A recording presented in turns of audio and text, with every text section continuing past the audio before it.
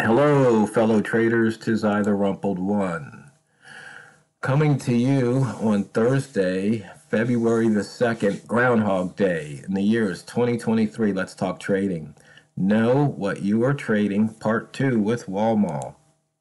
These videos are for educational purposes only. Your results may differ from mine and different from Walmal's. Walmal, welcome back. No, thank you. And so, I kind of told you what we've been talking about. Know what you're trading. So I'm sure the traders would like to hear your take on it. Well, that it's an interesting topic, because and I'm sure you said this yesterday, but the idea that your famous motto, right? It's not what you trade, it's how you trade it. Well, the thing is, you know, in order to go and be able to trade something, you still got to know what it is that you're trading. But the reality is, corn trades differently than gold or something else. I mean, and that's the first part of it that really matters. And the second part of it that really matters is, it's sort of, you got to understand where you're coming from and what you're actually doing, and and how you're actually trying to achieve it. And so you need to know what you got. It's you got to know. You think about it. Let's say you're sitting in your GM, the general manager for a baseball team, a professional baseball team. The reality is you need to know who your players are that you got on the field. You want to go and get this guy over here. He's a great player, but well, what are you going to trade for him? What do you have resources that somebody's willing to go and pay you for? And that's what it really comes down to. You got to be willing to go and or not willing, but you need to really truly understand what you have that you actually have as assets behind you, and that's part of knowing what to trade as well. As what are your assets? What are you good at? What are you not so good at? And how do you marry the two? If you're really good at seeing how the market's moving currently, does that match up with whatever I'm trading? Does is is it a good fit? And again, it comes down to people probably say that I talk about psychology way too much. Yeah, you talk about psychology way too much. Hey, but Walmart, maybe you could let me steer the conversation. Tell the traders, about you're a pound dollar man, so Right. maybe you can tell the traders about the pound dollar, what you see, why you trade it, what it is you know about the pound dollar. Okay. Well, what I see with the pound dollar is something that, first of all, it has nice moves. What I mean by that, it makes big moves during the day. But it's not like crazy like the new beast, as you call it, where you can literally have every single day $200-300, 200 or 300 pip moves every single day. Sure, the pound does do that from time to time, but it doesn't do that all that often. But when it does move, the nice thing about it is I don't want to say it's methodical, but it moves, in a predictable way. And so because it moves in a predictable way, you're able to go and, make some money off of it. Predictable. You want to really predictable, you look at your favorite pair, which is the dollar yen. It's just very methodical in everything it does. It's kind of slow moving, yet at the same time, it can go and make some big moves for you. The pound dollar, on the other hand, if you look at the chart right now, it's jumping, sometimes as much as a pip every single tick. That's kind of unusual, but that's also because we're in a knees heavy week here, and so it's that's kind of the reason why it's kind of doing that for us. But for the most part, it moves, and it moves around by every tick it moves 2-3 points, 4 or 5 points. That's what I like about it. Yeah, it does go back and forth like anything else. I mean, I said this a long time ago. I haven't said this in a while on any of these videos, but it's still part of what my belief is on any instrument, but especially on the pound dollar. That it's a living organism, and it moves in as a living organism. And you think about it, as a person, when you go and do things, do you go and do things where you're just constantly, let's say you're trying to get from point A to point B, you know, in your life. I don't mean actual destinations in terms of a locale, but rather you're trying to get from, you know, having this standard of economy to a different standard of economy. Or you're trying to go, you're a young man or a young lady, and you're trying to go and you want to go and have a family. You just literally go forward with that, and you see the person you want, you marry the person you want, you have the family that you want. I mean, sure, some people do that, and it turns out that way. But most people, they go through an entire, you know, life of, you know, going in, testing things out, trying things out, learning about people, you know, becoming familiar with people. You know, well, trading is the same way, or at least understanding what you're trading is the same way. It's sort of like, you know, I know that I can look at the pound and within watching the pound for 15 minutes say, hey, it's trading normally. It's not sick today. What I mean by sick, it's doing things that it normally doesn't do.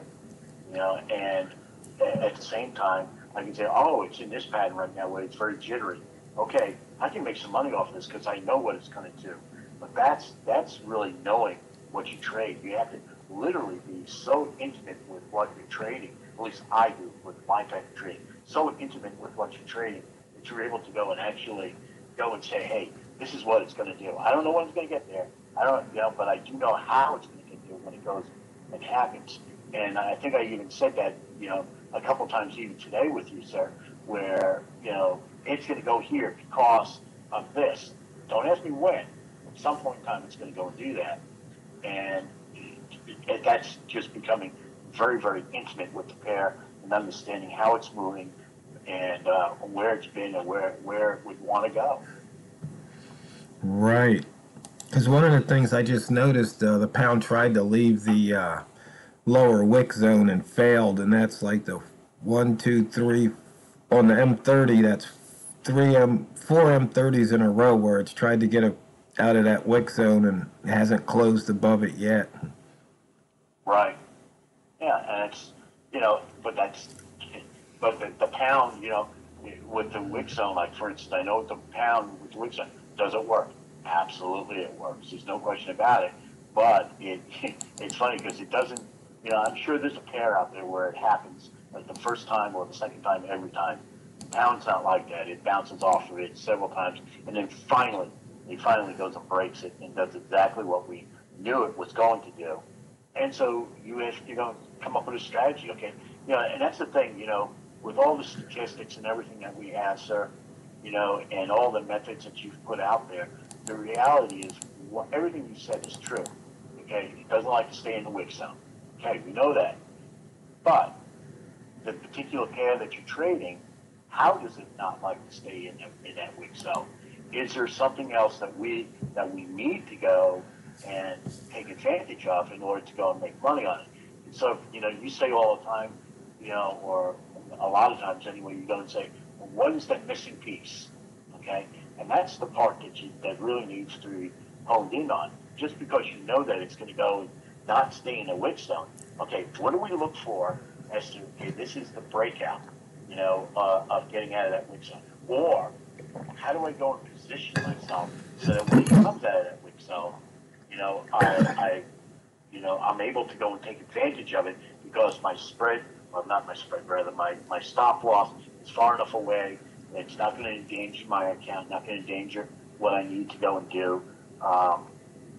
You know, those type of things, you know, what have I put in place in order to be able to take advantage of it and be able to go and make money off of it? And, you know, and every pair, every instrument that's out there is going to have things like that, you know. And so, yes, statistically we know that during, you know, the New York, London, you know, intersection of time, that we know that the pound's going to usually move almost every time 25 to 35 pips. Right now, that's what it's actually probably closer to 30 to 35 pips. You know, we know that it's just going to happen. Okay, how do we take advantage of that and protect ourselves and not just know that that's what it's going to do, but be able to predict that on a basis that's advantageous for us. Right. Well, what else do you have you seen or know about the pound, since we're talking about know what you're trading? Well, one of the things is that I know that during the hour, let's say it moves in one particular direction, okay? Generally speaking, the pound doesn't just run, let's say it's running up, okay? It doesn't just run to the top the entire hour. What it likes to do is it runs to the top, and then at some point in time during that hour, it's going to regress towards the middle. And I'm not saying that it's going to go all the way back to the open, but it likes to go and regress towards the middle. And I think that's where you got your idea of, and I know you did the frequency distribution on this, but on 30-minute candles, why it seems to go and cover why on a high percentage of times it goes and covers the previous 30-minute candle. So you get, you run your first 30 minutes, and let's say it goes and runs up 25, 30 pips, the second 30-minute candle, a lot of times it will go back, and it doesn't necessarily go all the way back to the open of the candle, but what it does like to do is it likes to go and run back to let's say the midpoint or something like that, and then it may go back and rerun back up again a little bit.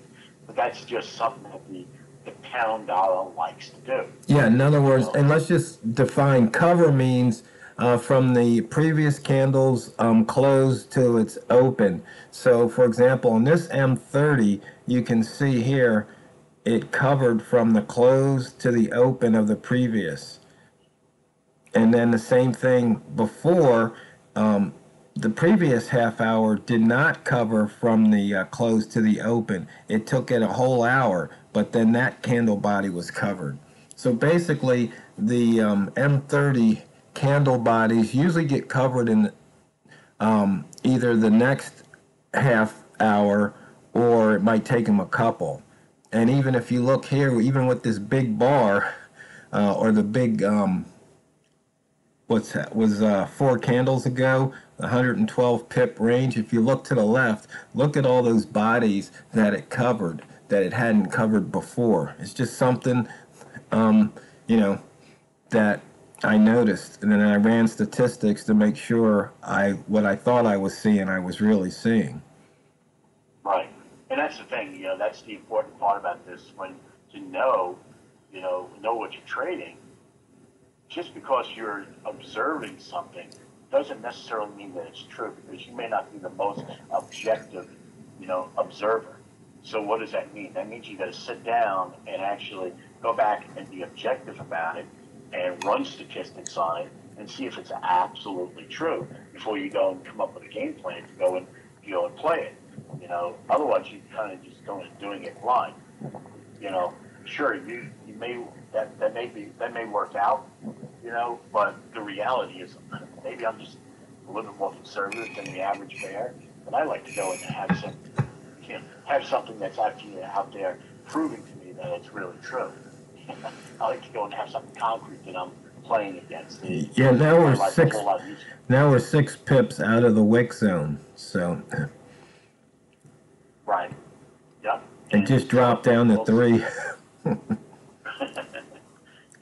Now will it go back into the wick zone? Probably.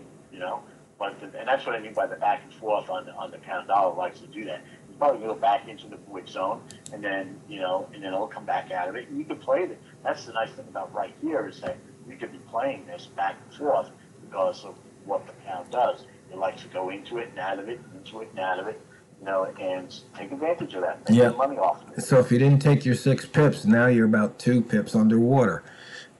Exactly. But at the same time, knowing that the pound does that, hey, go and just take the money while you can. Some people don't say, well, that's a little foolish. You could have gotten a big run. Well, yeah, but that's just not what I do. Right. I just go and take the money, stack it up, put it in the bank. And you know what? Boys and girls and non-binary traders, the fastest 15 minutes in trading is up once again. So whatever it is you trade, you really need to know what you're trading. But always remember and never forget, it's not what you trade, it's how you trade it. So go out there and drain the banks. This is the Rumpled One, over and out.